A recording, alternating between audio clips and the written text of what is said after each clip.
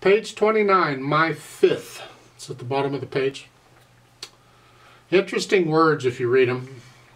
On page 28, talk a little bit about, and we're dealing with the interval of a fifth. Now in music, you're going to learn to recognize these intervals at a class. You'll just know what they are.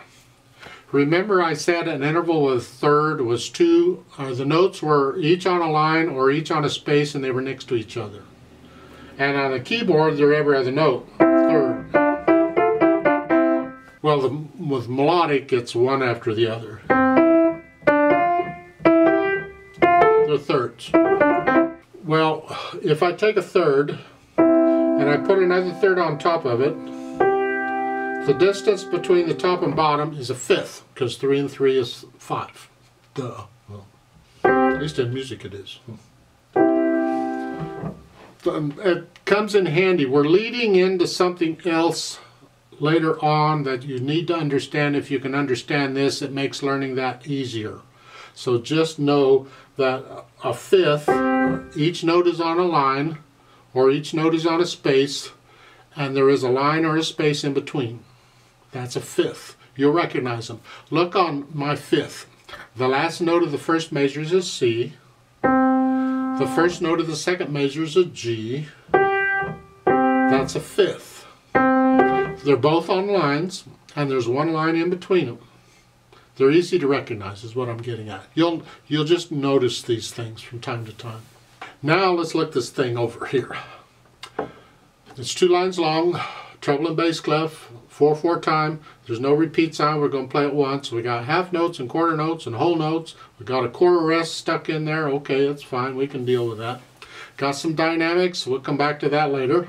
The speed is seriously. I'll come back to that later.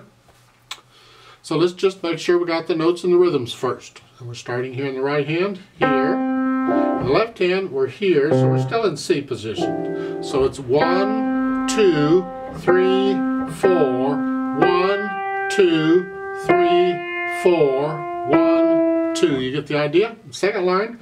1, 2, 3, 4. 1, 2, 3, 4. 1, 2.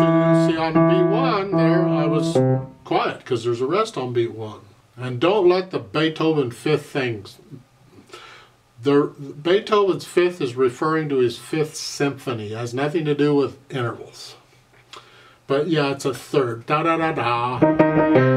It's an interval of a third he's using, but it's the fifth symphony. Anyway, back to what this was.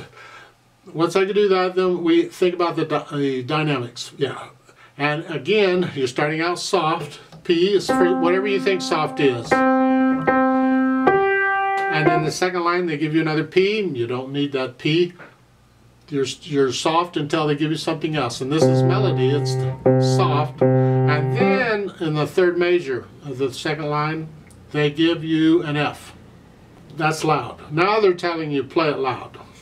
In my opinion, the F belongs between the staves. Just put the dynamic between the staves. And it applies to the melody wherever it is. But it's going to be loud, whatever you think loud is. So you're starting out soft. And then you end it loud. You decide what soft and loud are. Then speed, they could say seriously. Okay, let's talk speed. Seriously is not a speed.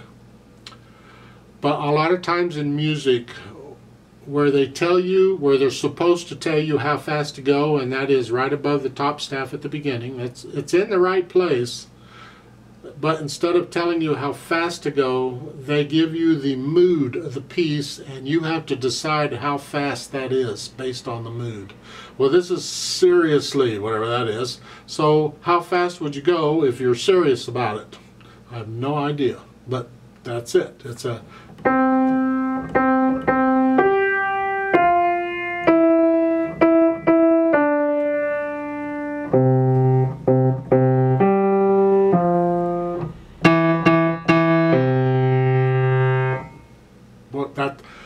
Am I serious? Well, I need more coffee or something. It depends.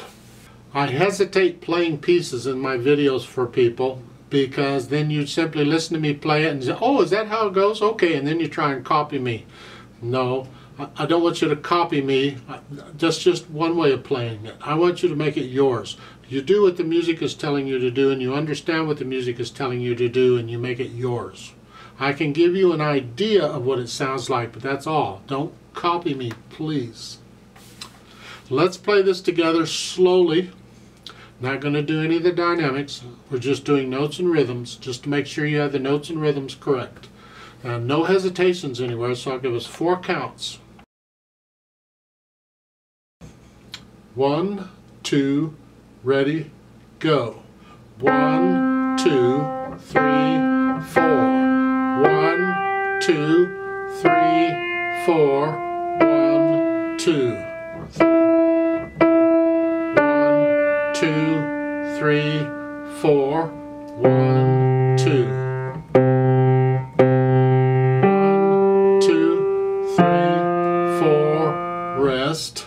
1, 2, 3, 4. Off.